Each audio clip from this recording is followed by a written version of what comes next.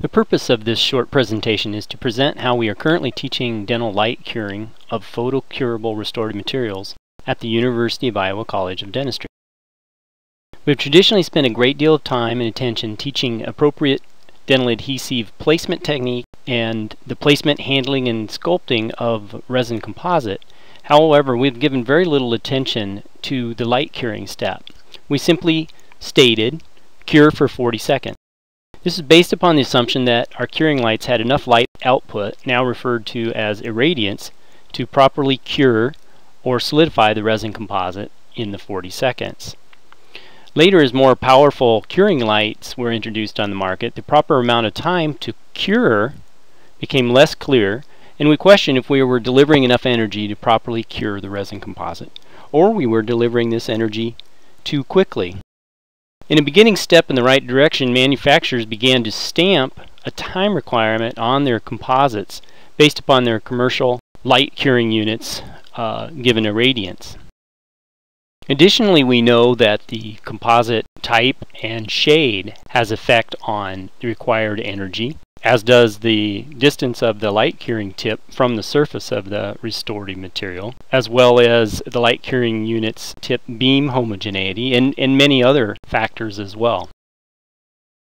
A new paradigm in teaching proper light curing is to deliver the energy required, or deliver the proper amount of photons required by the restorative material you are using. This takes into consideration both time and irradiance of the light curing unit. Manufacturers have even stamped an energy requirement on their materials in some instances. We teach these concepts currently using the MARC patient simulator, which was developed at Dalhousie University and is licensed and commercially available through Blue Light Analytics.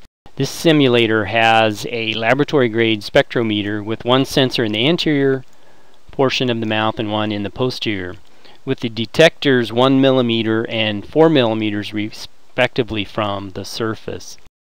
If one knows the energy requirements of the photocurable restorative material, then they can determine how long they must apply their particular curing light from at least 2 different distances to deliver the energy.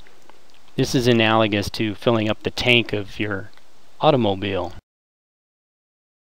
The students have an exercise where they assess their own individual light curing unit using the MARC using both of these sensors. The MARC can give the maximum irradiance upon the delivery, the mean irradiance over the time that was applied, and also if inputted a energy requirement, the time needed to apply that light from that distance to deliver that particular energy. So they do this from 1 and 4 millimeters, or from the anterior and the posterior sensor. Interestingly, you can see the vast difference in the handheld radiometer they were previously using in this exercise. This is the bottom half of the page, and you can see where the students record their light curing unit, the particular one from their cubicle. And then we have a chart of the energy requirements of the resin-based composites that we currently teach with in the clinic. We use the manufacturer's directions based on increment thicknesses and time required with their curing light irradiance to determine the energy requirement of each of those particular composites, in some cases each particular shade or opacity within a composite.